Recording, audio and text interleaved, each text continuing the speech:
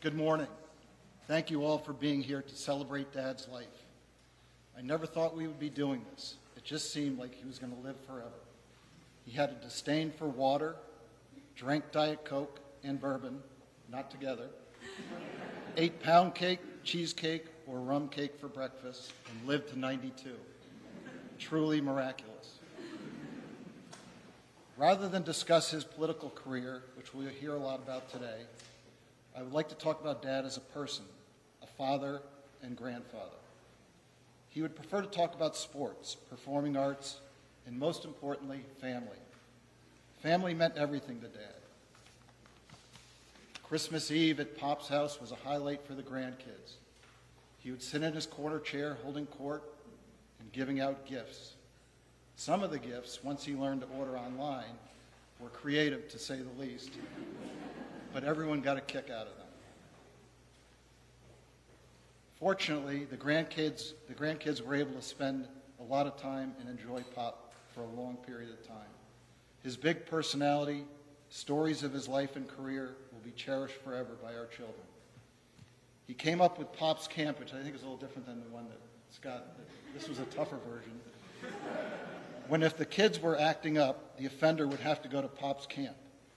I think the threat alone kept everyone in line. The Atlanta Braves were his favorite sports team, a well-run, successful organization from top to bottom, unlike his second favorite team. With a World Series win a few years ago and an impressive team this season, they kept him happy through his days. Dad had a solid core of staff through his political journey, and I prefer not to call them staff because they are friends, and they have stuck with him through thick and thin. Because I have seen them in recent years, Dick Benson and Tom Dutchick can confirm he was not easy. I'm sure everyone who worked with Dad has great stories of his idiosyncrasies. Whenever I see Dick or Tom, I have them tell some of the greatest hits of Pop stories.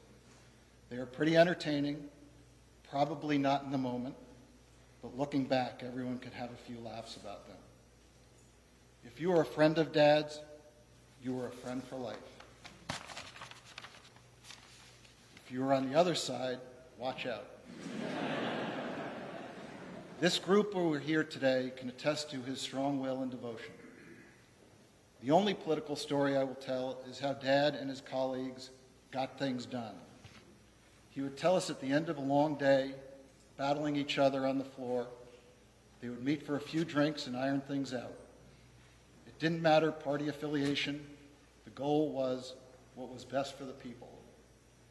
Pretty simple. My wish, as a tribute to Dad, is to revert to what is best for the people, the state, and this country, not personal agenda or party affiliation. A friend passed along this thought regarding Dad. Our country would be in better shape today if there were more like him in positions of authority. As we leave here today, let's all take from Dad's playbook to carry on his legacy.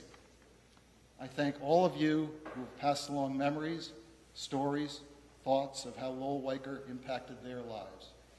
It means so much to our family to hear what a difference Dad made in this world. We thank you all from the bottom of our hearts.